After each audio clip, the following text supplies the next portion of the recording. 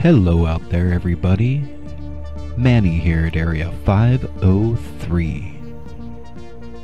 And I hope you all have been well since our last video. Today I've got some pretty cool UFO sightings to share with you folks. But first, I just wanted to take a minute to announce that we have a winner in the UFO challenge that I proposed to you folks back in episode 96. That seems to be shifting or bending the light around it somehow. Look at the way that it appears to pixelate. And so I want to post a friendly challenge to you all.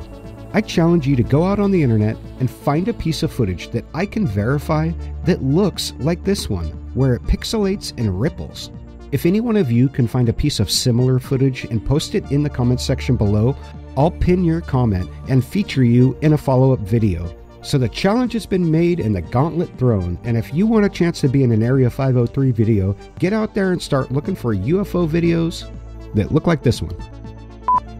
And so I challenged you all to go find some similar footage, and boy, y'all didn't let me down. A whole bunch of you commented. Let's take a look at a few of those comments. Rebecca Turner wrote, "Good video, Manny. That long one with the lights is cool. I think it's a UFO. The blue spinning thing, I have seen so many of them in the past few years. Some are white, some multicolored, or solid like red or blue. I'm not sure about the weird lines like this one, but I'll look and send it to you if I run across any." Well, thank you, Rebecca, for joining in the conversation and for trying to help us figure this out. Next, the Jurgis Rude said that the blue UFO, number 3, looked to me like someone recorded a star and was shaking like crazy. You might be onto something there. It certainly does look like a blue star out of focus. Next, John Raider Snake wrote, "The pixelated video UFO. I'm very skeptical of those as there is a huge host of things that can make an image like that. In reality, that's just a light source or a reflection, and when zoomed in, it looks like a ball of energy." That's a fantastic point, Snake, and I think it's right along the same lines as Jurgis Rude was saying. And then lastly, Tay joined the conversation, writing, "I found this P900 zoom in on a blue star. It's kind of similar depending on how far away it was shot. I'd guess it's a star." Oh, and Tay gave us a link. Let's go take a peek. But first, I'd just like to take a moment to say thank you to Senor Il S for giving me permission to use this footage where they filmed a blue star with the Nikon P900.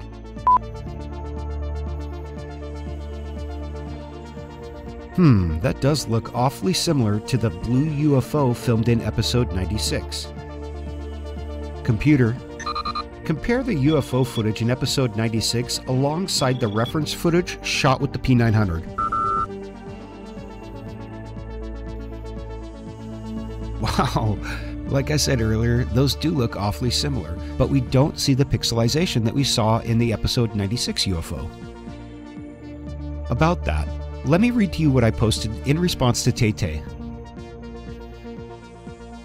"Nice one, Tay. That looks very similar, but it does not have the pixelization that the other one has. I suspect this is because the footage you found was shot with the Nikon P900, which is one of the best commercial cameras you can buy for zoom footage. However, the footage in my video was shot with a cell phone and had a low video bit rate. So maybe they are the same thing, and the pixelization was due to the lower quality camera and the low bit rate. Good job finding this. We may have a winner." Well, the more I looked at these two videos side by side, the more convinced I was that Tay's theory was correct and that these are the same object, most likely a blue star, but one of the pieces of footage was filmed with a cell phone, and the other was filmed with a top-of-the-line camera. So I feel pretty confident saying this here. I'd like to announce the winner of the episode 96 UFO challenge, Tay.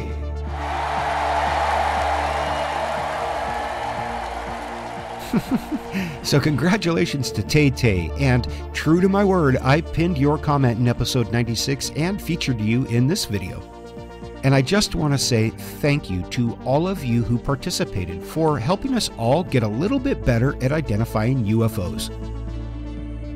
And with that, we will move along to our first sighting, which took place over Sweden. A witness was dropping their daughter off at the ferry station and snapped a few photos of the moon. Later, while reviewing the photos, they noticed these strange lights in the sky. Well, that's not good. And I say not good because I was already getting the impression that this might be a lens flare or a reflection of some kind from the bank of lights down on the deck of the boat. Because that is always a huge red flag to me that a UFO might be a reflection when the witnesses didn't see the UFO with the naked eye. Because reflections like this won't be seen with the naked eye, but they will show up in the camera footage. In fact, just at a glance, it looks like it might be these lights down here. Computer, isolate the bank of lights on the deck of the ferry, then attempt to resize and place them over the UFO.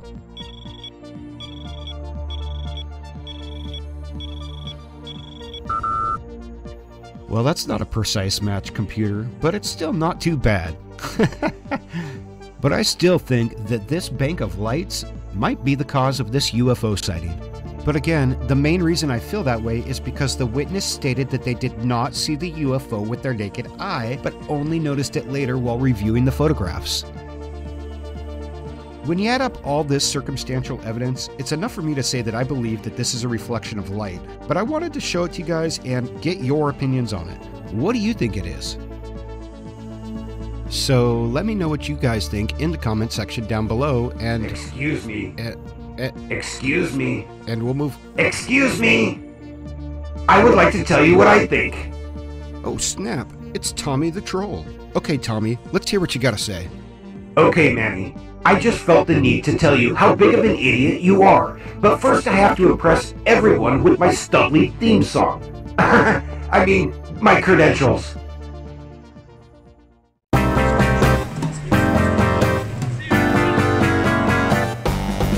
Look out folks, here comes Tommy the Troll. He's a know-it-all about UFOs. He's got shit brown skin and a cold dead stare. He can't identify anything in the air. He doesn't care if he's wrong or right. He's gonna scream his points all day and night. Balloon, balloon, CGI, another hoaxer, I hope they die. I'll chew them up and I'll spit them out, but all I'm really doing is riding on their cloud. Lens flare, satellite, I'm gonna debunk hoaxers till the day I die. I was there at Roswell, it was just a balloon. People who say otherwise is just a buffoon. I was even there for the Phoenix Lights. It was a bunch of helicopters giving people the frights. I've been busting fingers for millions of years. When hoaxers hear my name, it brings them to tears. But I'm too lazy to find UFOs, so I debunk others' work on my live stream shows. Super chat, super chat, super chat. Gonna ride this wave till I get big and fat. You better not post any UFOs, cause look out bitch, here comes Tommy the Troll. I'm Tommy the Troll. I troll them so that you don't have to. Wow Tommy, that's a pretty cool intro, but what are you doing here? What am I doing here? I just felt the need to inform you that you are an idiot. Huh? What do you mean, Tommy? I was just trying to share this UFO sighting with my friends here. UFO sighting? More like a hoax UFO, you faker. Jeez, Tommy, there's no reason to be so hostile. But a hoax? Really? What are you going on about? I said that I thought that the sighting was caused by a lens flare due to the lights on the deck of the boat. Where's the hoax in that? You're just stupid, Manny. That hoax UFO in the image is clearly a computer-generated image. CGI, CGI, CGI, CGI. Why would you say that, Tommy? There is no evidence of image tampering or CGI in the metadata information stored in the image. I checked, did you? Nope, it's just the first thing that I always say when there is clear footage of a UFO. That single bullshit statement stops over 50% of legitimate UFO sightings dead in their tracks. So I had to try. Well, in that case then, this hoax UFO is obviously a group of helicopters flying in formation. Yeah, I don't think that's the case, Tommy, because otherwise the witness would have seen and heard them, don't you think? Witnesses lie, just like you lie, Manny, you faker. What are you even talking about, Tommy? There is no evidence to show that the witness was lying here, and none that I did either. And that is no group of helicopters, my friend.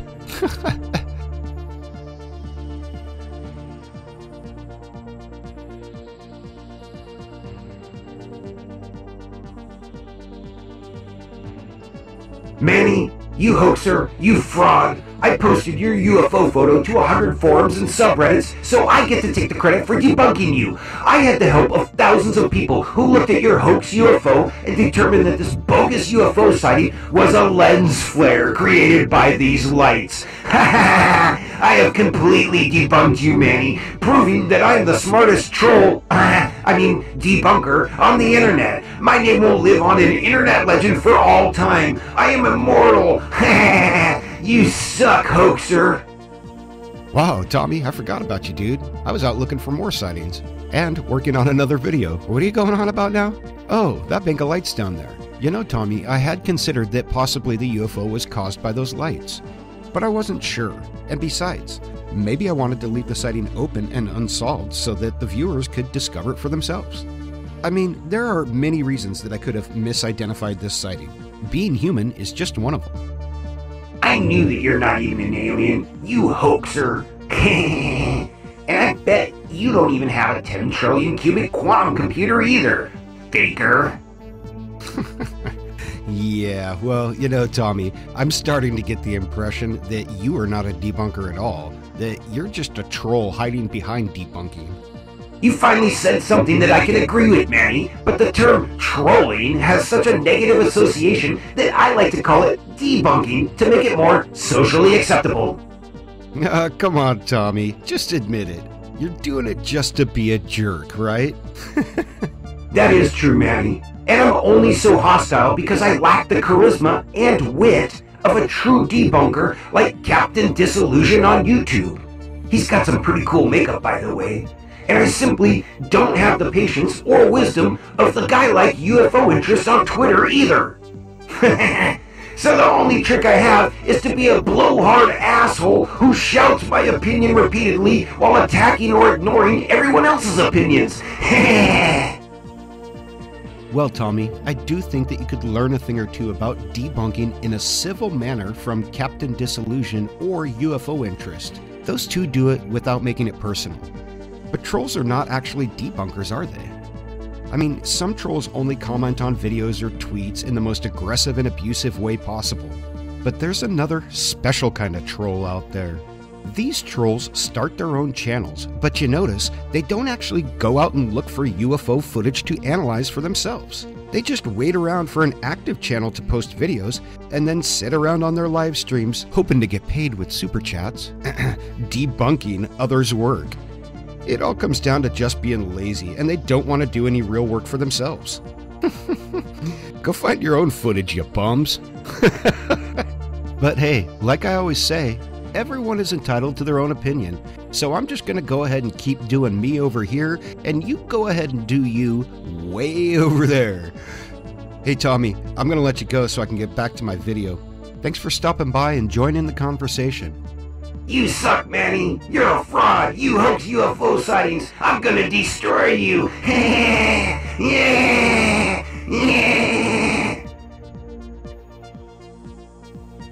Guys, I got a feeling that we haven't seen the last of Tommy the Troll. But now that we know what Tommy thinks, let me know what you guys think about the UFO sighted over Sweden in the comment section down below, and we'll move along to our next sighting, which took place over northern Atlanta, Georgia. The witness wrote the following statement. After taking out the trash late Tuesday, I observed what I thought was a bright star in the sky, and then it began to move in a floating leaf-like pattern. Intrigued, I watched it briefly and then went inside to get my phone to film it. I did this for a few minutes and realized there was another object horizontal in the sky to the first. It stayed mostly hidden, but I did capture it on video. These two videos were taken with my phone zoomed in at 100%. The first UFO seemed a little bit brighter and larger than the second. Sorry about the darkness of the video, I did my best.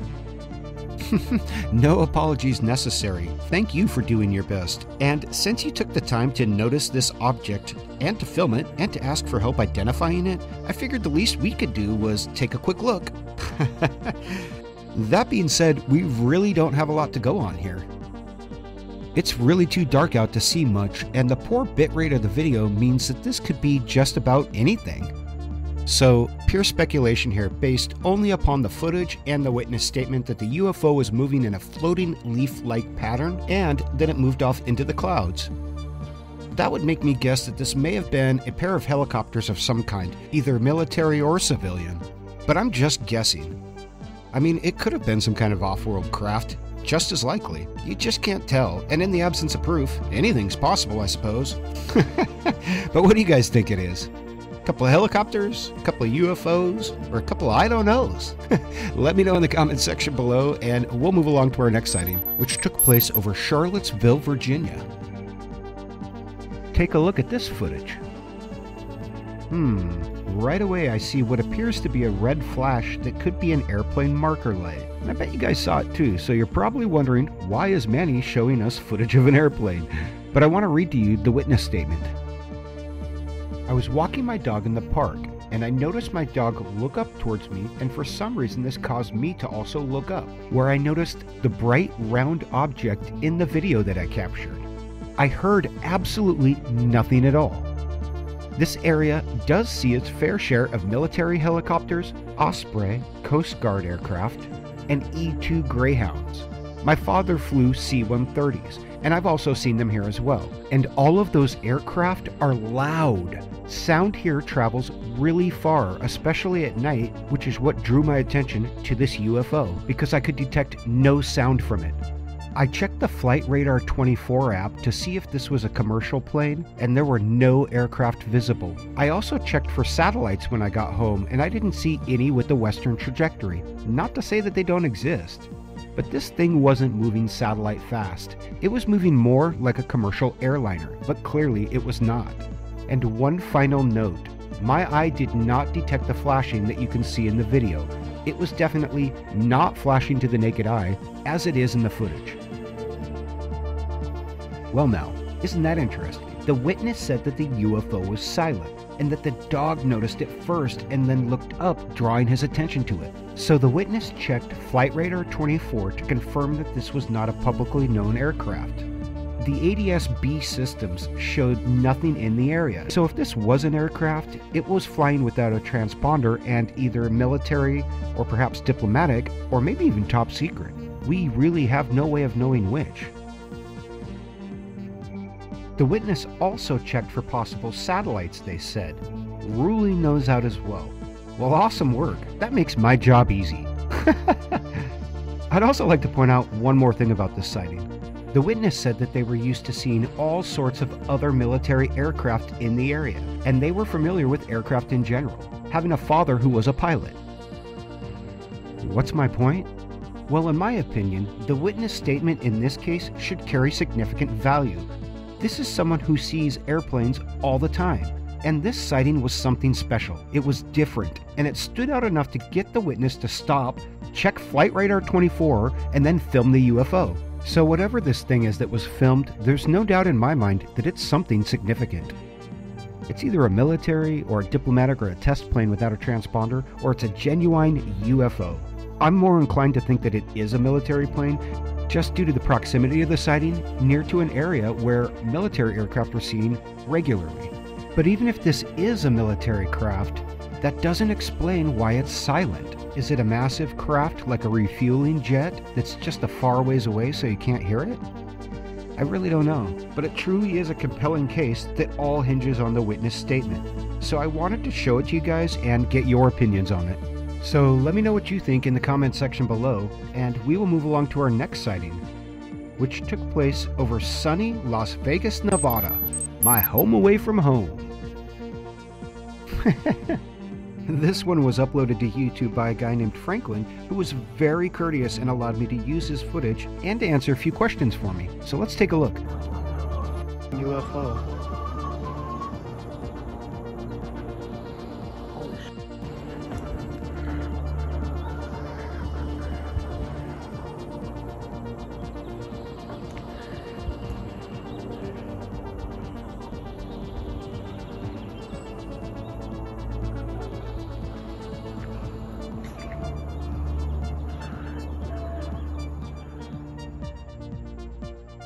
It's fairly easy to see why this footage caught my eye. You can see a strange, U-shaped or oblong object that seems to be holding its position and moving rapidly across the sky in a straight heading.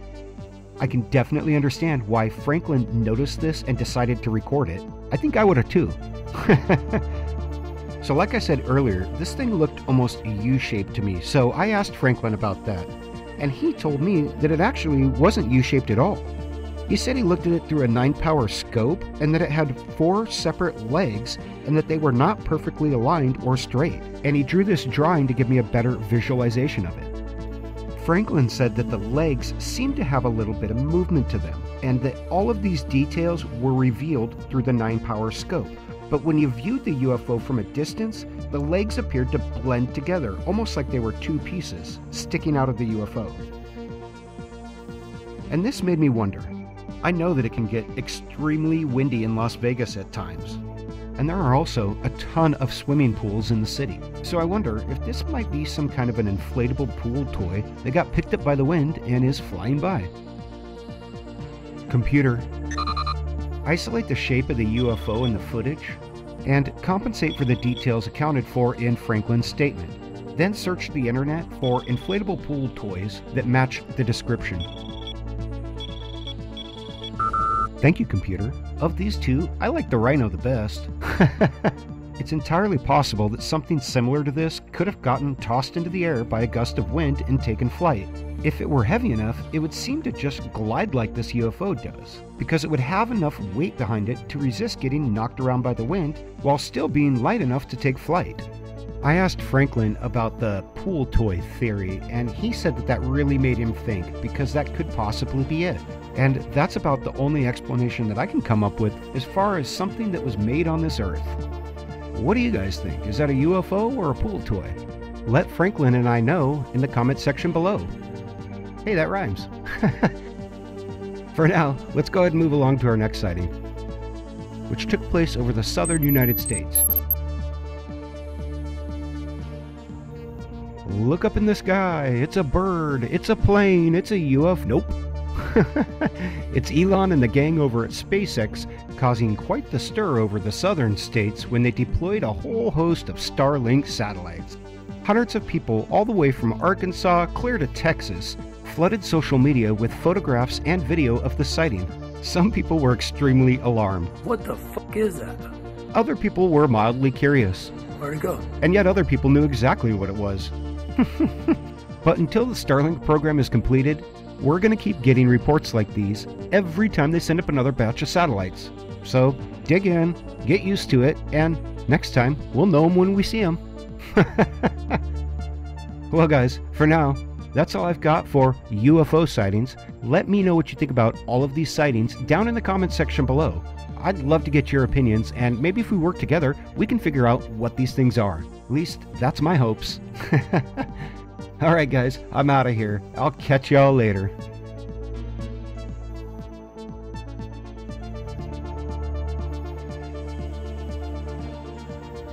As always, this has been Manny at Area 503. And I wish you all the best until we meet again. And I am out of here to continue my search for universal truth.